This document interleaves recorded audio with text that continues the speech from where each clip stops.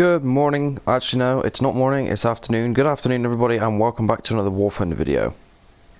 What? You didn't seriously think I was going to leave you wanting on the day patch 1.79 drops? Well, in fairness, I didn't realise that this patch had dropped until I went onto my Facebook page and realised War Thunder had made a post 2 hours ago stating that it had in fact dropped. Here we are on my in my hangar, obviously on the Soviet ground forces lineup. First thing I noticed, the T64B stat card name has changed. It's now just the T64B rather than the T64B 1984. Was it 1984 or 1983? Anyway, there's no longer a date there, and that's because the ERA has been added. Now, this is going to be my first this is going to be my first research for this tank. This is what I've got in mind. This is going to be the first thing I start to research, and I will start researching it as soon as I have access to it. I'll research it before artillery, before the Sabo, before the ESS, before the engine, before the transmission. I will research this. I think I should be able to do that once I have unlocked the suspension, which will give me a little bit of a boost to research. Well, it won't actually, because I've got loads more left to go, but you know what I mean. Research the suspension, and then I can move on to one of these. Once that has been done, I will then be able to move on to, or at least I will be grinding alongside it, this. The T62M. Oh my freaking god, does this thing look awesome. No fuel tanks again, Gaijin, what are you playing at? Yeah, let's add those please. Holy crap, look at this. Interesting how I've got the rubber side skirts sticking up along the side of the tank there, not just on the lower section of the hull. Let's have a look here what we got. 30mm. Oh boy, yeah, this is going to be fun. So say this thing can go head on with Abrams tanks at the battle rating it's been given. It's at 9.0. Yeah, I'm going to enjoy playing this. I'm really going to enjoy playing this. So that's the T62. So while I'm researching the getting the upgrade for the T64BV, I will also be researching the T62M. Very much looking forward to that. Of course, I'll probably get the upgrade far before I get the actual T62M, because of course there's the case of actually having to buy and crew the damn thing. For the Germans, I'm going to be going for, if I can get a picture up, I'm going to be going for, where is it? There it is, the Leo 2 A4. Let's actually sort the research now. I don't want the Raketen Jagdpanzer II anyway. I don't like fucking ATGM vehicles. Obviously, I do have the Begleitpanzer to help me upgrade, help me research the Leopard 2 A4, which will help me no end. My Russian tanks I seem to be do reasonably well in, despite not having a top tier grind, like premium grinder, but the Germans I at least do have one form or another with the Talisman. But yeah, battle rating of 9.7. It is a pretty looking tank, mind, isn't it? Despite how boxy and I don't know, it's going to be decent one way or another.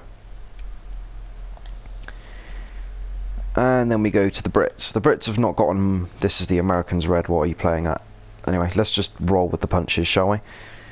What have the Americans got this patch? Ah, yes. The XM103 and the MBT-70. I did wonder whether they're going to put them into a folder, and it seems they have. Well... Start researching that. Might as well. The Rise is not really of much interest to me anyway.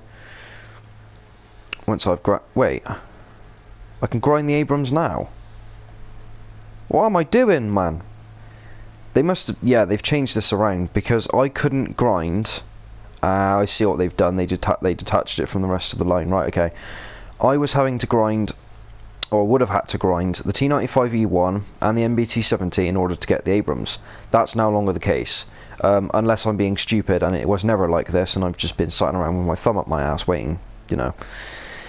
The XM1 has obviously been added.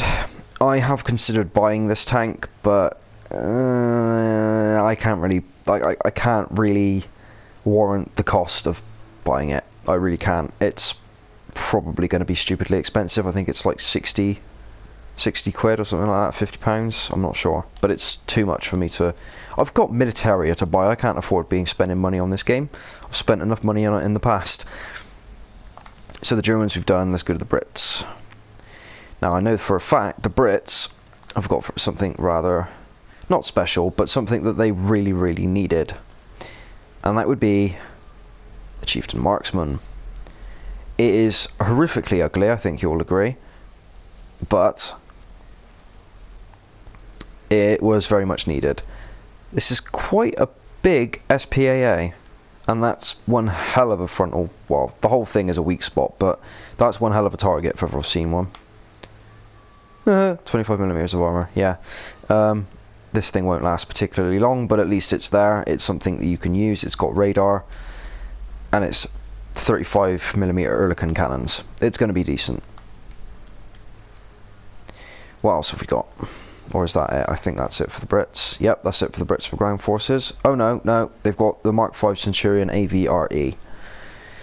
Again, this is one of those vehicles that I think is very much it's not a joke per se. I mean, it's going to be useful, but at the same time, it's not something you can count on winning a match with. It's not going to carry a team as much as you can carry a team in War Thunder. It's cool though. It's definitely, let's be polite and call it different, shall we? Moving on to the Japanese. Japanese have gotten themselves a top tier ground forces vehicle finally, that being the Type 90. You can see I'm still quite far behind on the Japanese. I had started grinding all of this using my heavy tank number 6, but now that's basically nullified by the fact that I've gotten into rank 5, so I'm struggling, but I am slowly chipping away at it. The Italians are still lacking a ground forces tech tree. Still. No surprise there. Now to the French. The French have finally gotten themselves a rank 6 ground forces vehicle, which is the AMX 40. The question is, do I continue my grind with the AMX 30, or do I swap it? Oh fuck it, let's just swap it over. Why not? Grind it with a 7.7 lineup. Why the hell not? 7.3 lineup even. Oh god. Right. Let's have a look at her, shall we? Now this is a cool looking tank. It's not Russian-esque by any stretch of the imagination, but I like the way the model looks. I mean, it is a beautiful model. If we can say one thing about War Thunder and Gaijin, they really do make gorgeous models. It's quite a big tank though, isn't it? I mean, it only weighs 43.7 tons, but it's quite a large machine. I like it though. This is definitely on the books. As I said at the start of this video, I will be grinding the Russian stuff first, just because that's what I know, that's what I love, and more importantly, it's easiest to get to. I can grind out these modifications. I'm actually going to start it once I've finished this video. I can grind out the modifications to the BV upgrade, get that, do a review video on it. Well, not really a review video because it's not a whole new tank, but do a video on it. Whilst I'm working my way towards that, I'll also be making research points to put into the pot in order to get the T62M. So that's the plan. Anyways, what are you looking forward to seeing me drive out then, guys? Let me know in the comment section down below.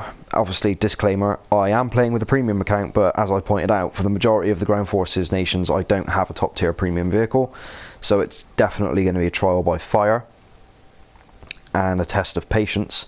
Thankfully though, I have almost all of next week off. Cheeky grin there behind the microphone. So I will talk to you guys later. Thank you very much for watching, and I will see you guys in the next War Thunder video. Cheers.